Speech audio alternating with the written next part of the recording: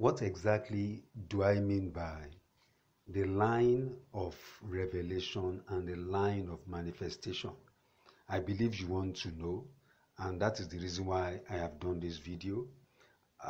The line of revelation and the line of manifestation, they are never two parallel lines. I'm sure you know what I mean by parallel lines.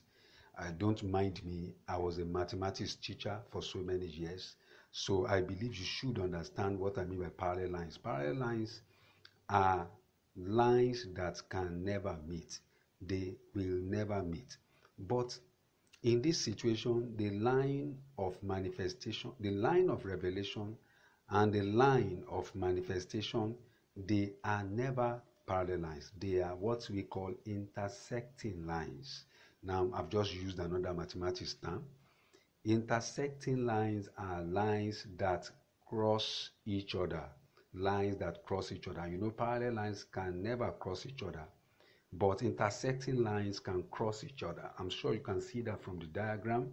So, line of revelation and line of manifestation, where did I get that? You know, whatever we teach at the Visionary Business Project, we use biblical principles. We use stories from the Bible to teach these success principles, and they are principles that we have followed and we have seen results.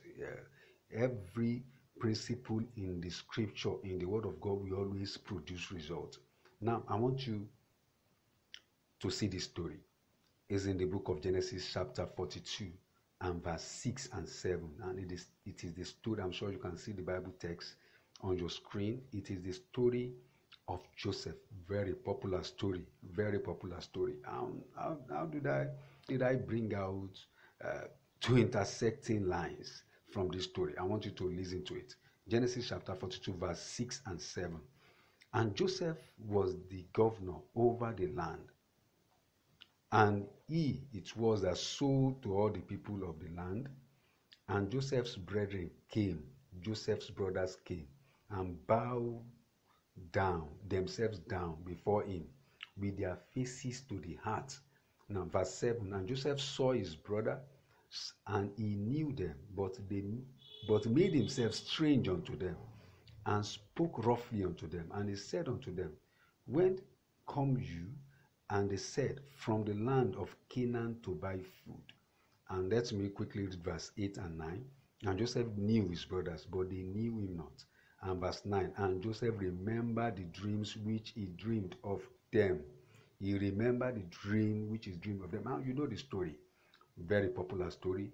Joseph had a dream where his brothers were bowing to him.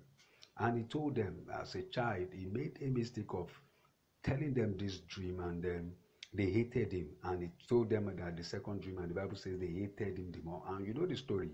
He was sold into slavery in Egypt.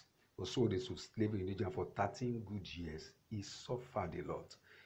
Now Joseph had become the governor in Egypt. Verse 6 said Joseph was now the governor over the land, and there was famine everywhere. And from Canaan his brothers came to meet him. Now, when he had that dream, the line of revelation came into existence. The line of revelation came into existence when he had that dream. It looked as if he was crazy, but the line of revelation had already been drawn. Whenever you have a revelation from God, immediately that has been given to you, a line of revelation has been drawn. Now, the moment it was drawn, then the line, because he believed the word of the Lord, he believed the vision the Lord showed him, and he began to comport himself based on that revelation. Then the line of manifestation began to happen. It came into existence, and Joseph never knew, but it came into existence and became longer and longer, and was moving towards the line of revelation. The line of manifestation was moving towards the line of revelation. Now, the period when he told his brother, the period he was thrown into the pit, the line of manifestation was growing. It was growing in length. Than the period he was working in Potiphar's house, it was growing in length. The line of manifestation was growing in length. The period when he was in the prison, the line of manifestation was growing in length. Remember that he asked the butler to remember him whenever he got out. Now that one forgot to remember for about 2 years. Now during that period, the line of manifestation was growing towards the line of revelation that had been drawn. Joseph never knew. Joseph never knew. Joseph never. But Joseph stood with God. That is what you have to do. Whenever you are in the process of fulfilling a vision, you have been given a vision, you have a revelation given to you by God, comporting yourself, you are obedient to God's instructions, you have to stay with God. Joseph was staying with God.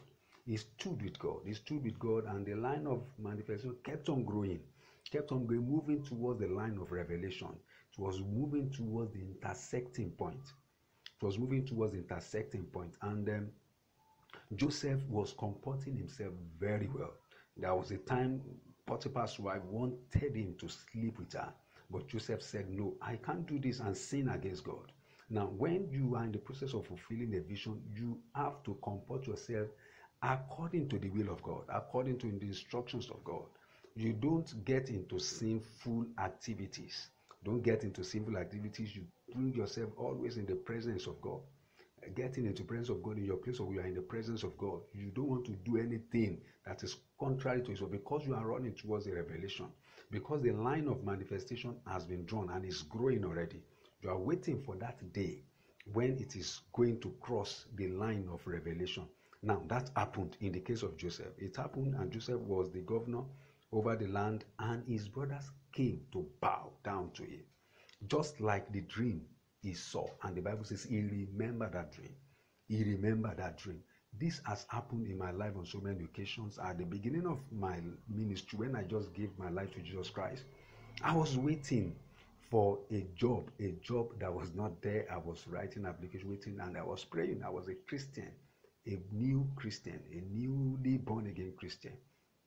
Then I saw a revelation. The Lord gave me a revelation of the name of a company that we run today, Zarepat Publishing, and I was surprised. What's the meaning of this? I never knew I would be an author. I never knew I would run a publishing company. I got that revelation. I wrote it down. At that point in time, the line of revelation came into existence, and because I believed and I wrote it down, the line of manifestation began to grow. Today, Zarepat Publishing is the publisher of a lot of books. It has helped a lot of people online.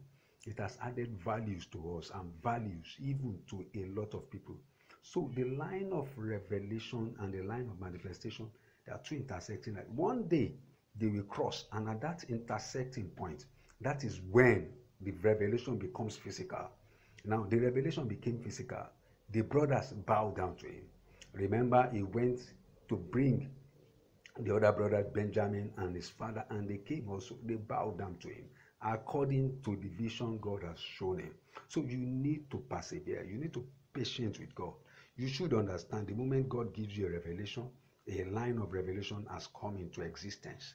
Now, when you believe and you begin to comport yourself based on that revelation, you should understand that there is a line of manifestation that is growing in length by the day, and it is going to meet that point, get to the point of intersecting with the line of revelation one day. You should believe that. I believe you have enjoyed this teaching. I want you to share this video. I want you to like this video. I want you to share with your friends. Subscribe to our channel so that you can receive notification whenever we release more videos from the Visionary Business Project. Thank you very much, and God bless you.